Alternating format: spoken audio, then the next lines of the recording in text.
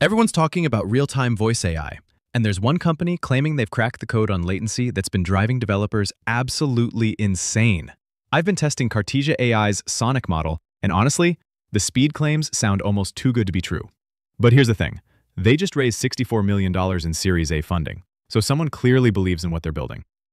Let me cut straight to what Cartesia actually is. It's a voice synthesis platform built around their Sonic model, which they claim delivers text-to-speech with under 100 milliseconds of latency. To put that in perspective, most other voice AI tools are sitting somewhere between 400 to 800 milliseconds. That's the difference between a conversation that feels natural and one that feels like you're talking to a robot with a thinking delay. The voice quality is genuinely impressive. I've tested it against ElevenLabs, which has been the gold standard for many creators, and Cartesia holds its own in terms of naturalness and emotional range. The voices don't have that slightly robotic undertone that gives away it's AI-generated. What really surprised me is how well it handles complex phrases and technical terms that usually trip up voice synthesis models. Here's where it gets interesting, though. Cartesia supports 15 languages natively, and they're not just doing basic translation. They can localize voices to specific accents and regional speech patterns. So if you need a British accent speaking German or an American accent speaking Japanese, it can actually pull that off convincingly. Most other platforms either don't offer this flexibility or it sounds completely unnatural when they try. The voice cloning feature is where things get really powerful. They offer instant cloning that can replicate a voice from just a few seconds of audio, which is wild if you think about it. I tested it, and honestly, the quality is way better than you'd expect from such a small sample. For most use cases, it's probably sufficient without needing their more expensive pro cloning option. Let's be real about pricing, because this is where things get complicated. Cartesia charges 3 cents per minute of generated audio. That might sound reasonable until you start doing the math on real usage. If you're generating content regularly, those costs add up fast. Their free tier gives you roughly 15 to 20 minutes of speech, which is fine for testing, but you'll hit limits quickly on anything commercial. Now, here's something that might make you uncomfortable. By default, Cartesia uses your data to improve their models. You can opt out, but it's not the default setting. If you're dealing with sensitive content, you need to be careful about this.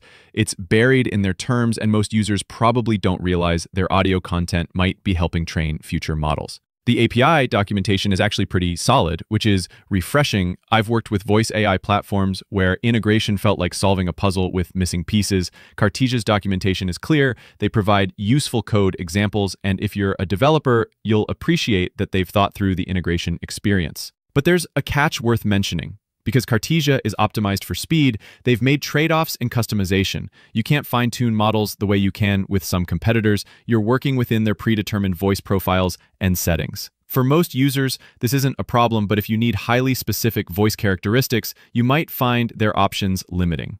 Here's my honest take after using it for several weeks. Cartesia excels if speed is your primary concern. If you're building real-time applications, voice assistants, or anything where conversational flow matters more than perfect customization, it's genuinely impressive. The voice quality is solid, the language support is broad, and the latency advantage is real, even if it's not quite as dramatic as advertised.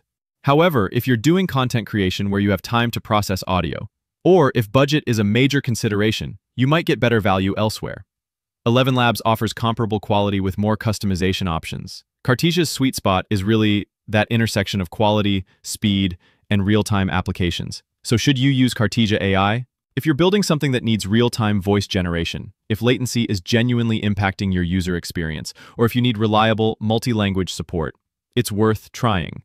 Their free tier gives you enough runway to test without committing to their pricing structure. But if you're just looking for high-quality voice synthesis for content creation, or if you're price-sensitive and don't need the speed advantage, there are probably better options that'll give you more bang for your buck.